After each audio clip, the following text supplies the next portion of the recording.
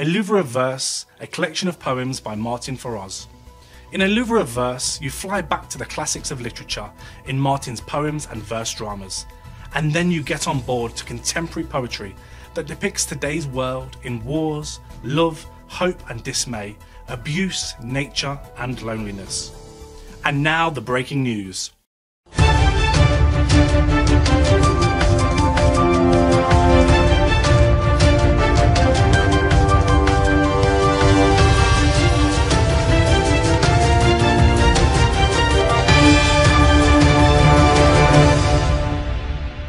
The Path is close around. Martin's novel, The Path, is the story of ideological clashes, political insecurity, and a victimised intellectual on self-exile.